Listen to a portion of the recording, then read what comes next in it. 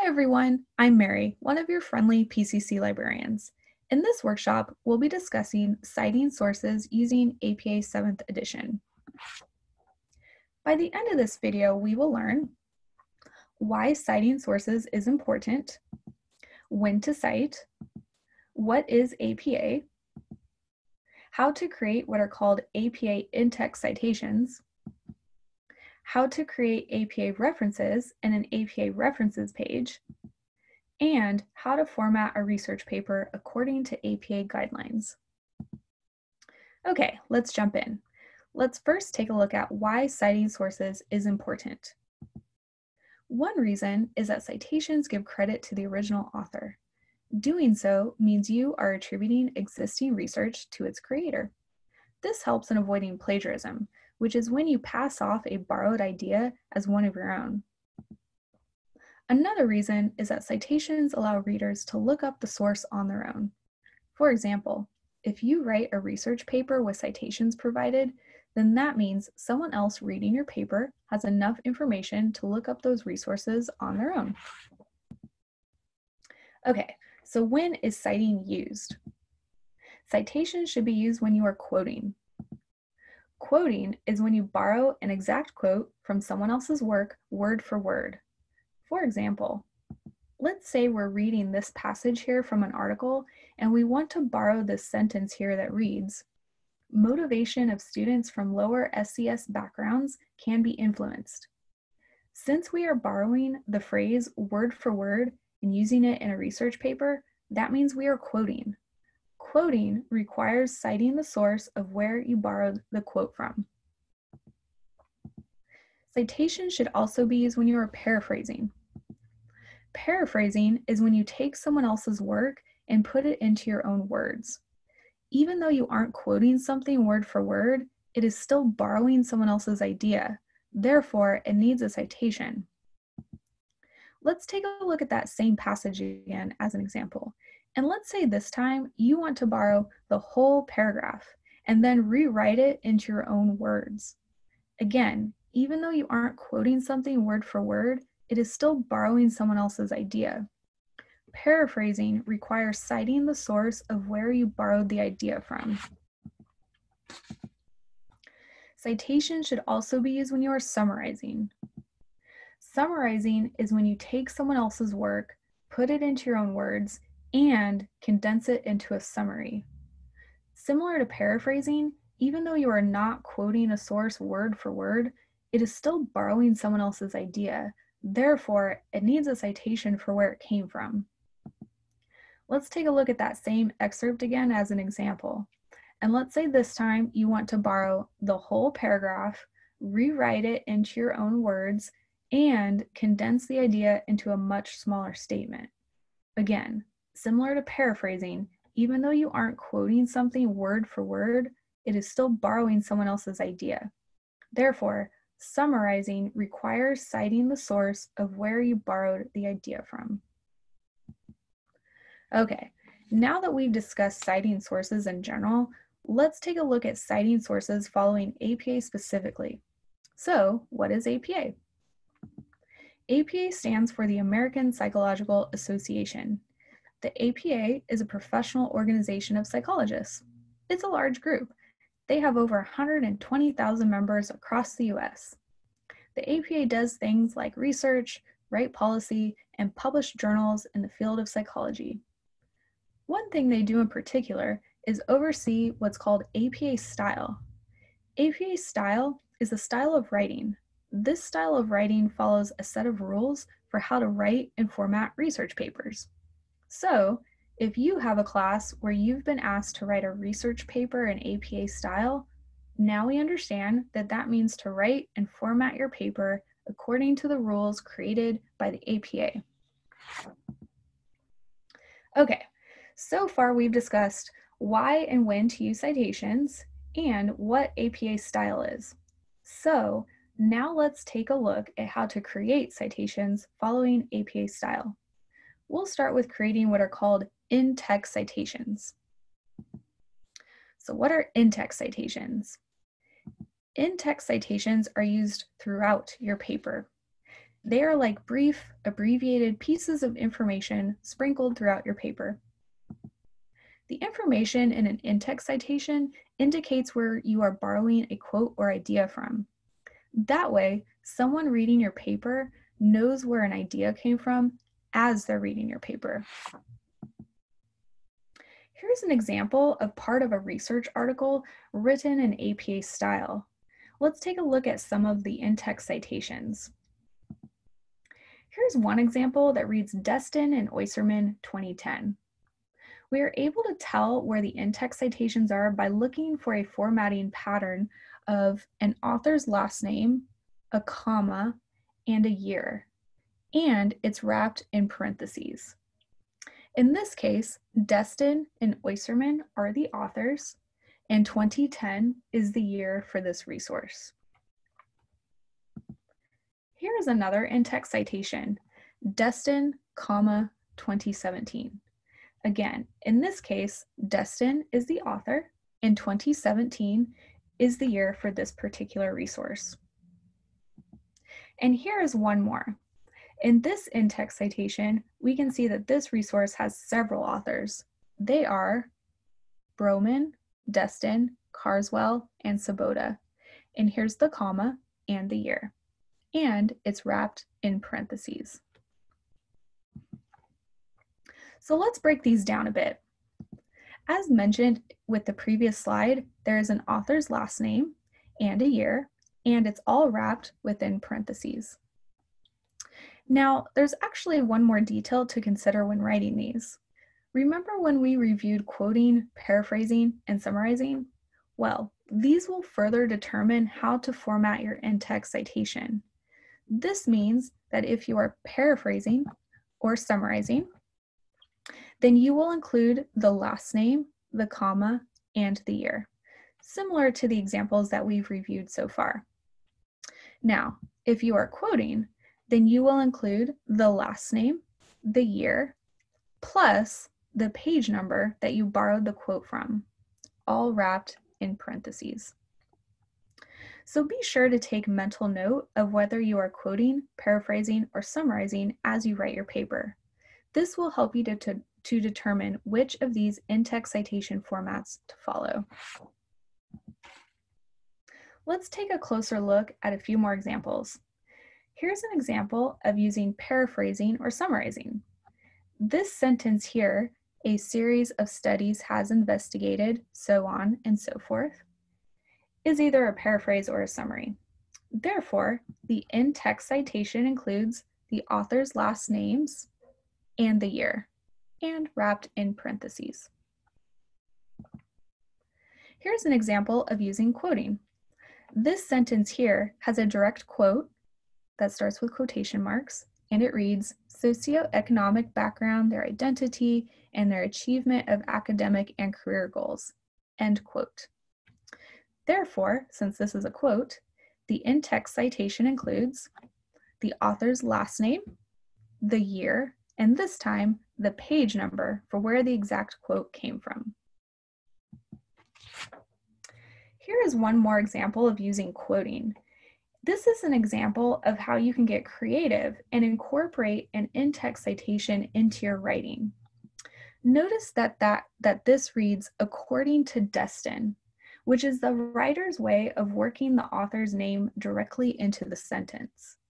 This is followed by the in-text citation, but since the author's last name was already mentioned, there's no need to include it again in the in-text citation. So the in-text citation is made up of just the year within the parentheses. You may be thinking, but what about the page number? Well, when incorporating in-text citations into your writing in this way, the year in parentheses follows the author's last name, and the page number in parentheses is placed at the very end of the sentence, followed by a period, as shown here. Note that this technique of incorporating in-text citations into your sentences is an option for you as you explore your personal writing style. But if you prefer to use the basic in-text citation formatting shown in previous examples, that's okay too. APA style allows for both. Okay, so we've reviewed how to create in-text citations. Now let's review how to create what are called references, as well as how to create a references page following APA style. So what are references? References contain information about the resources you use throughout your paper. Similar to in-text citations, they tell readers where you are borrowing a quote or idea from. But references have much more information in them than the in-text citations. Also, references are listed at the end of your paper on a separate page called the references page. A references page includes a list of all the resources you used, all in one place. Here's an example of the references section of a research paper written in APA style. It is made up of a number of references, such as this one that starts with Archer, this one that starts with Auster, another one that starts with Becker, and so on and so forth. We are able to tell where each reference is by looking for a formatting pattern of the author's last name and initial, last name initial, year, title, and then other information ranging from names of journals, page ranges, and URLs, pieces of which we'll take a closer look at in just a moment. So how do we create these individual references? The first step is to identify what type of resource you are using. In other words, identify whether what you are citing is, say, a book, an ebook, a journal article, a news article, a website, or even a movie, a podcast, or tweet. The next step is to select an APA reference format that matches the type of resource you just identified. In other words, if you are citing a book, then you will need to follow the book reference format. If you are citing an article, then you will need to follow the article reference format. APA style has reference format examples for all kinds of things, including movies, podcasts, and even social media. For this video, we'll be reviewing 3 commonly used reference formats as examples, including an ebook, an article from a library database, and then a website. So let's start with an ebook. Here is the APA reference format used for ebooks. Notice that it begins with an author's last name, followed by a first initial, middle initial, year, title of the book, subtitle, edition information, publisher, and the DOI. These are each the pieces of information about the ebook that you will need to gather and then plug into the format following the same order and punctuation. Here is an example of an ebook reference with the pieces plugged in. As you can see, it includes the author's last name, their first and middle initials, the year, the title, the edition, the publisher, and the DOI. Note that when creating a reference, you should gather as many of the elements as you can, and if there's no information provided for a certain element, that's okay. Not all resources you cite will have each of the elements, so plug in the pieces that are available to you and skip the ones where no information is given. Here is one more example of an ebook citation with the pieces plugged in. As you can see, it includes the author's last name, their first and middle initials, the year, the title, and the publisher. This particular ebook doesn't have an edition or DOI, so those elements were skipped. Now let's look at the article reference format. It will be slightly different than the ebook format. It includes the author's last name, first initial, middle initial, the year, the title of the article, its subtitle, the name of the journal, the volume and issue number, the page numbers, and the DOI. Again, gather as many of the elements as you can, and if there is no information provided for a certain element, that's okay. Here's an example of an article reference with the pieces plugged in. As you can see, it includes an author's last name, first initial, year, title and subtitle, the journal that it came from, the volume and issue numbers, the page range, and finally the DOI. Here's an example of the website reference format. A website reference has slightly different elements than the ebook and article examples we reviewed. These elements include the author's last name, first initial, middle initial, a full date, including year, month, and day, the title of the web page, the name of the website if different from the author name, and the web address.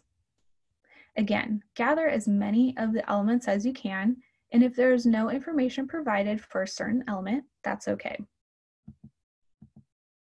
Here's an example of a website reference with the pieces plugged in. Notice that it begins with the name of an organization, Pasadena Museum of History, rather than a person. Organizations can be authors too, in which case there is no last name, first initial, but just the name of the organization itself. So in this example, the reference includes the name of the author, which happens to be an organization and not a person, the full date, the name of the web page, and the web address. Okay, so we've reviewed how to create APA references. Now let's put them together into a references page. A references page should begin on a brand new page, separate from the rest of your research paper.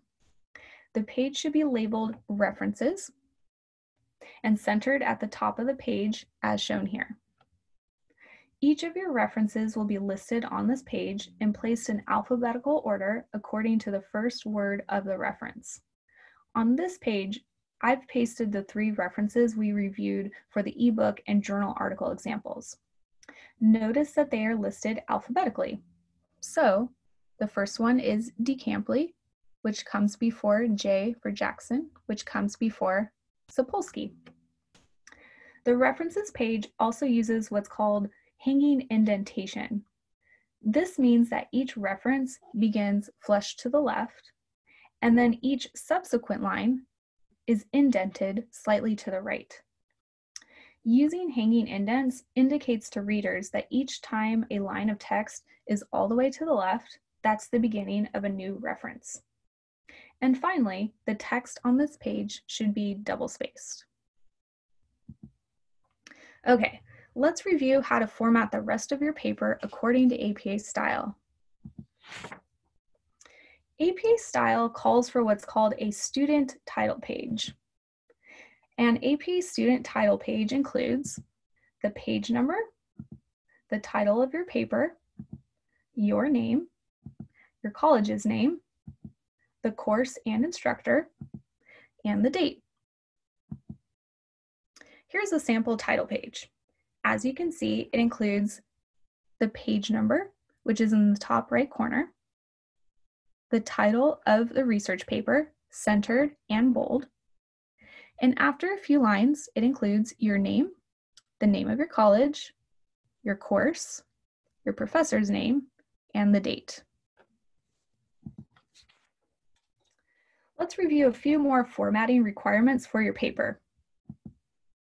You should use one of the APA style's recommended fonts, which include 11-point Calibri, 11-point Arial, or 12-point Times New Roman.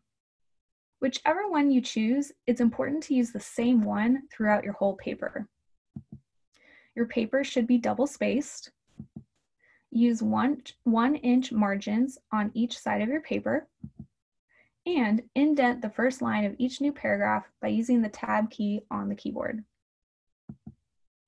Okay, last but not least, let's review a few resources for APA style should you want to learn more.